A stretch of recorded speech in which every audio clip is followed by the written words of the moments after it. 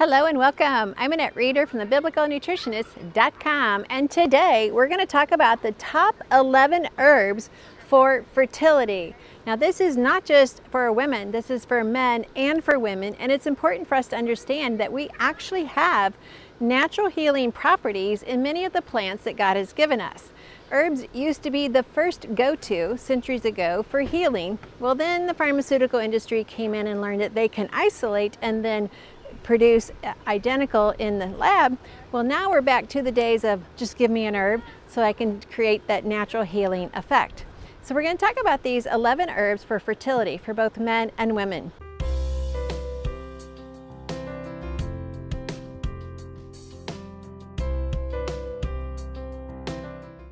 Well, thank you for letting me share with you God's recipe for excellent health, which always includes the top 3 ingredients.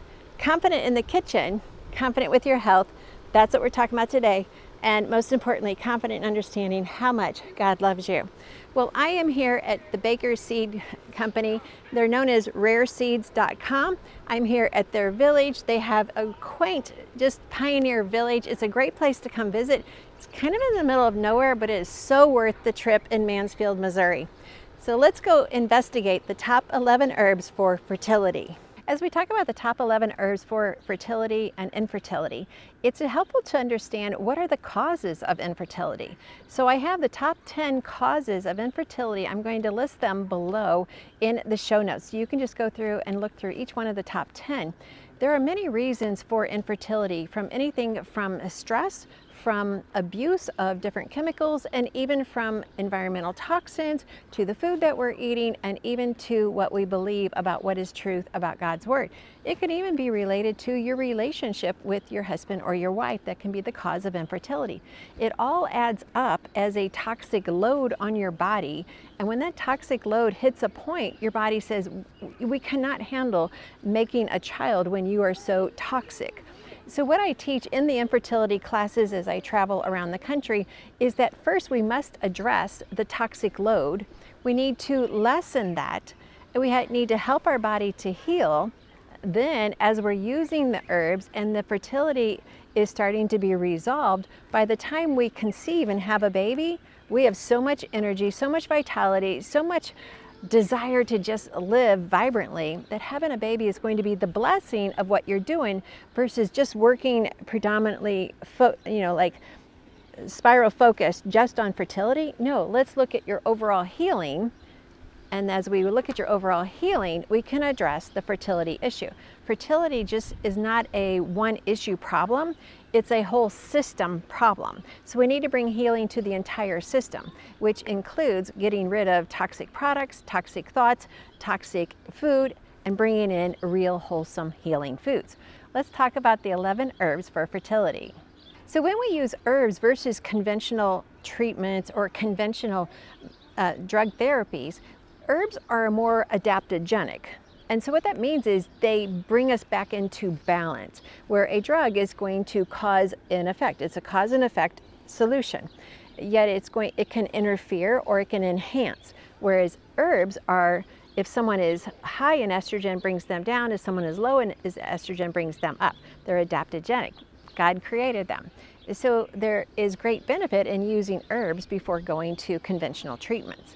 I also suggest try the herbs that I'm going to suggest and then see the healing that you're getting. But this is not an overnight check off the box, I took some ashwagandha and I'm healed. No, this is a process towards healing. And again, like I said before, we need to create the healing process before we even think about having a child. So give this a minimum 3 months, then 6 months, and preferably 1 year. A truly healthy child is born to a truly healthy body. So we need to address the health of the man and the woman, and then we will have better chances of having a healthy baby. So when you choose regular herb treatments versus conventional treatments, herbal treatments, you want to start off with small doses, and they're plant-based. So there are chances that you could have a sensitivity to a plant or an allergy to a plant. That can be very common. That's part of the healing process. So there may be some herbs that I suggest you're like, nope, you can't do that one. That's okay. God has many options for us. It's not just one plant that does everything. We're not in the desert with manna and quail. We have this whole farm is loaded with different herbs that we can choose.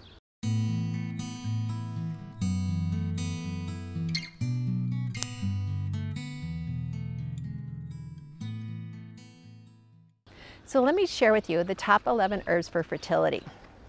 Number 1 is chamomile. Chamomile is an excellent because it helps to balance the hormone levels, also helps to bring a calmness. And especially at night, to drink chamomile tea is just great for bringing on sleep, a restful sleep, and also helps you to have better dreams. So chamomile, although we see it as a calming effect, it also brings into balance cortisol and your hormones. So that in itself is going to lend itself to having a better opportunity for conception. Number 2 is cordyceps mushrooms. You may say, Annette, we're talking herbs, not mushrooms. Well, any part of a food, or part of a plant, I should say, that lends itself to a healing effect can be considered an herb.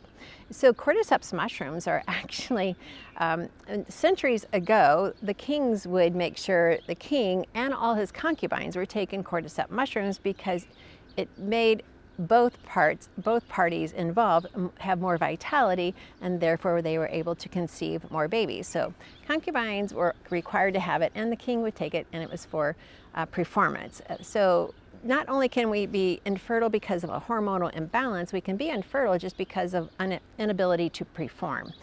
Number 3 is ashwagandha. Ashwagandha is one of the best adaptogenic, or most well-known adaptogenic herbs. And it's been used for centuries. It can still be used today for many purposes. Number 1 that it does is it balances cortisol. And all of our hormones are reflected in the balance of cortisol. It's an anti-stress, it's a calming, and even when we're going through infertility, it can just cause additional stress, and the ashwagandha is going to help calm that stress. And it's like, okay, Lord, I know you have this. Teach me how to heal my body.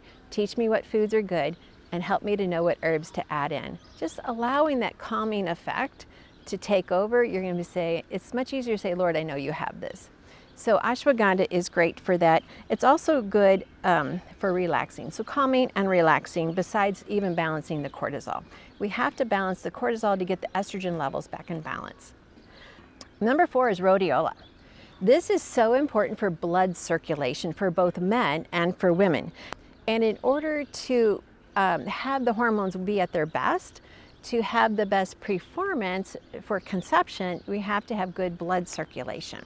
And without good blood circulation, you're going to have lots of issues beyond infertility. You can have varicose veins, you can have tired muscles, you can be tired all day without that blood circulation. So this is very important for everyone to consider being on the herb rhodiola. Number 5 is red clover. Red clover is specifically important for women who are in more menopausal years, or women who are in PMS issues. If you're in PMS issues, even from the young age of 13 all the way up to the age of 53, that is a hormonal imbalance symptom. And so we need to correct the symptom before considering putting someone on birth control pills at a young age or having trouble conceiving.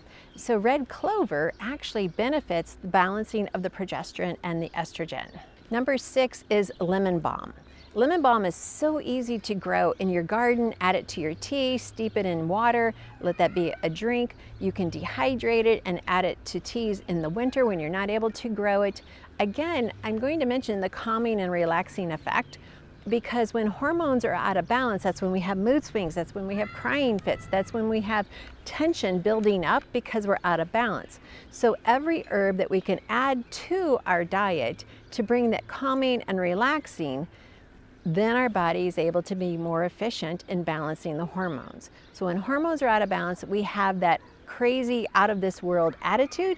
So every herb that brings us back into balance with the calming and relaxing is a symptom. So being stressed is a symptom. The calming and relaxing is also a symptom, but it's a symptom of hormones in balance. So anytime I have different herbs for that effect, then we benefit.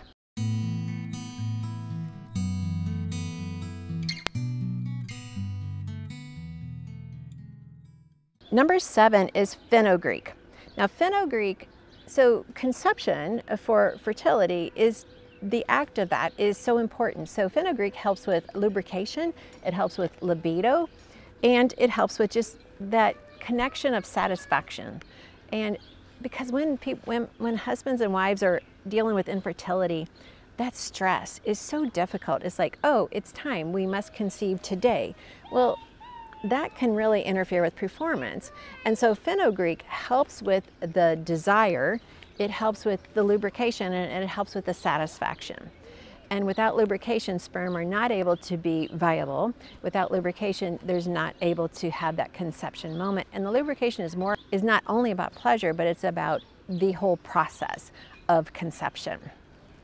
Number 8 is maca. Maca is like the king and queen of conception. So it's one of the best. Between ashwagandha, maca, shatavari, and beetroots, those are the top 4. And maca is definitely the top 1. And I'm going to put links to these herbs down below. Some will be able to get here and you can grow yourself. Some you can buy the extracts and get that benefit as well. So I'll put links to these vendors that have these products available for you, because not only do we need the herbs, but we need to know that we're getting them from a source that's not going to be contaminated with heavy metals, that's not going to be processed in another country. So whatever country you live in, you want to be able to get the products in a pure source from your country. So maca promotes energy, stamina, and endurance. It has 18 amino acids. And every cell, both your making of a baby, has to have good amounts of amino acids to build that baby. And so the other benefit is, so maca is for men and for women, and it also protects against many reproductive system cancers. So not only are we balancing into a fertility state, but we're protecting against cancer at the same time. Maca is the #1 herb to add in. Number 9 is for women specifically, and it's called shatavari. Shatavari, it balances estrogen. So when we have PMS or PCOS, it's too high. When we have menopause, it's too low. Shatavari brings them back into balance. And that's where our happy state is, and that's where conception is able to take place. Number 10 is both for men and for women, and it's beetroots. So you can definitely grow beets and just eat them yourself. It's again for blood circulation. So without good blood circulation, you're not able to have the performance and therefore the conception. And so much more than just balancing estrogen and progesterone, we also have to have the blood flow for this to take place. And so this is for both men and for women. Number 11 is for the man, and it's American ginseng. And specifically American ginseng. There's different types of ginseng, but this is the American, and it helps with circulation and for blood flow. Again, but this one is more specifically geared towards the men and their performance. So fertility is about getting everything in balance: testosterone, progesterone, estrogen, and with estrogen you have the family of estrogen. Women need testosterone also, not just men. Men also have estrogen. They need that to be balanced as well. So we need everything brought back in balance. But most importantly, we need to understand that God has a purpose for reproduction. It was His creation to begin with. And when you have a husband and a wife and they know how to love and respect each other, then it's a better process for the conception, because that baby deserves a husband that is loving to his wife and a wife that is respectful to her husband, so that child can grow up in a safe, loving atmosphere. So not only do we address the physical, we address the spiritual, the way God designed it, and we get the blessing of having the baby. And so I haven't really talked about prayer in this video. This has been all about herbs, but that is always one of the key elements to fertility. Well, thanks for letting me share this with you and to share how to get started with herbs. Just remember, with herbs, there are some herbs you may be allergic to. If you're allergic to pollen or different grasses, some of these may not work for you. And always start with small doses and see how your body responds. But then you need to go into larger doses, and some of the companies that I'm recommending down below, they have the prescription on there for what would be good for you. But with any change that you make, please consult your healthcare practitioners to make sure this is okay for you to do. I am not a doctor to prescribe for you. I'm just sharing with you some of the foods that God has given us to bring healing to the body. And I can't wait to read your post about your next pregnancy and the healthy pregnancy that you have and the healthy baby that is born. So be sure and hit like and subscribe. And if you're new to us, welcome to the Biblical Nutritionist family. We have a whole library, a whole academy called Biblical Nutrition Academy, where you can get started learning about God's recipe for excellent health. And that includes how much He loves you. Thanks for watching.